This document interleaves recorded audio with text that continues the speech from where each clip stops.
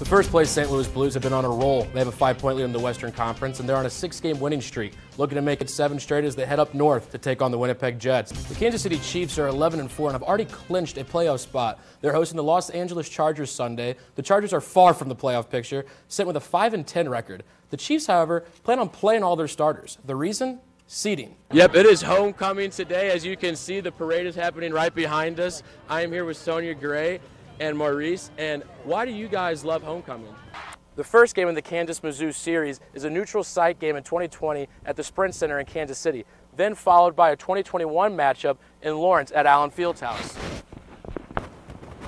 And then finally, in 2022, the two teams will meet in Columbia to play here at the Mizzou Arena for the first time in 10 years. Being a student athlete comes with an intense schedule, but one Mizzou wrestler shows he can really do it all, and do it well. The NCAA says a former MU tutor, Yolanda Kumar, completed assignments, quizzes, and exams for 12 athletes. And as you can see behind me, there's a very unique tailgate truck. I'll be talking to the owner later and getting his prediction and really trying to figure out what this is. Let's go. Curry. Back in December 2018, the University of Missouri announced the launching of their new esports team. When Mizzou was looking at initiatives that we could add that would attract the next generation of college student and get current students excited about something, esports kept coming up. The esports team consists of 21 scholarship students creating 3 teams that compete in either Rocket League, Overwatch, and League of Legends. Now the Mizzou esports team's new facility is in this dorm, and in what used to be a computer workroom for students is now a state-of-the-art facility with 20 brand new computer systems, film room, and more. We had just gotten back from the summer. The building had just gotten finished, and the computers were outside waiting to be unboxed and put in here. And everyone says that day felt like Christmas. Finally having an official space to play. It's not just their dorm rooms anymore. It's a place to practice and improve and grow. As the first SEC school and only the 3rd Power 5 school to have a team, no one knew the challenges or how the inaugural year would unfold. It's extremely challenging to build a program up like this from the ground up.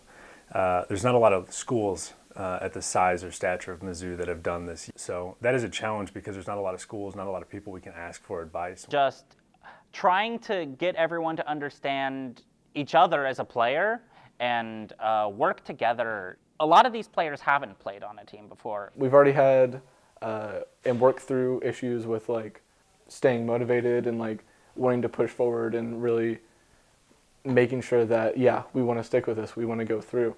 We've found it troublesome to find coaches and other teams to scrim against because we don't have as much respect. In their quest for respect, the esports team has flourished in their inaugural year. The Overwatch team was one of 12 teams in the country invited to a varsity invitational.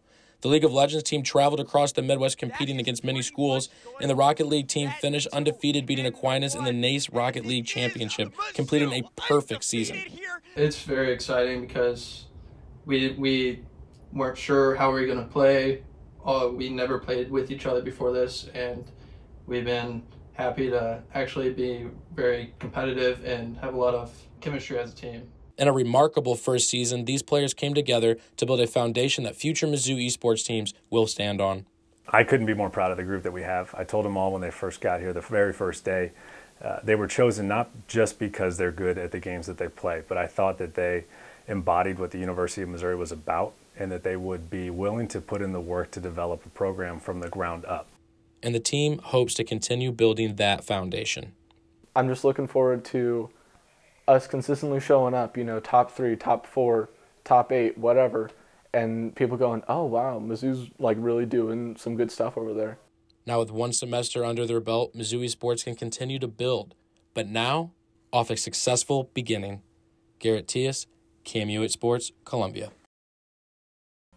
Every game is major, but this moves up on the scale.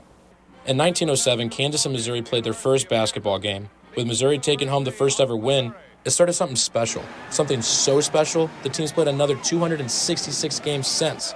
Sports Illustrated named it the oldest rivalry west of the Mississippi River.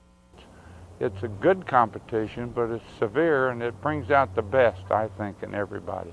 When Missouri left the Big 12 for the SEC Conference in 2012, the rivalry ended, each team winning their last home game. But now the universities have agreed to renew the rivalry. The first game in the Kansas-Mizzou series is a neutral site game in 2020 at the Sprint Center in Kansas City, then followed by a 2021 matchup in Lawrence at Allen Fieldhouse.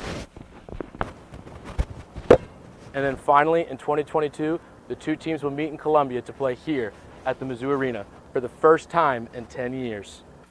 When the teams meet on December 12th to play, 3,213 days will have passed since the last regular season game between the two. What we experienced a couple of years ago at the Sprint Center with the exhibition game was nice. It was a comfortable little affair, but there wasn't the complete passion that you've seen in previous games between Missouri and Kansas. The rivalry has seen its passions in a couple different ways. A 1961 bench-clearing brawl in Brewer Fieldhouse, or in 1987 when Garrett Tiehes was elbowed, then led the Tigers to a Big 8 tournament championship thanks to a game-winning shot by Lee Coward. At the end of the day, the essence of college sports is kids making plays, and that's what I remember, is just kids making plays to either decide the outcome of the game or come just a little close. With neither team having players with experience in an MUKU regular season game, they get the chance to learn firsthand how intense these games can be. Well, I think the current players need to realize how severe the competition is and to be prepared for that, to do everything you can to get your team ready to say, hey, this is major. Every game is major, but this moves up on the scale. My hope is that as it resumes, and I think it's helpful that it's going to resume on a neutral court, that it's respectful. Even though the rivalry has been called a war, it's more than just games. It's continuing a legacy. I was a good friend of Dr. Allen, Fog Allen, and so I have a special, really special feeling about the University of Kansas and the University of Missouri and the competition between the two. We aren't sure if the teams will pick up where they left off in 2012, or even if they'll continue playing after the 6-year agreement is up. But what we do know is the oldest rivalry west of the Mississippi is back. Garrett Tiehes, KMUH Sports, Columbia.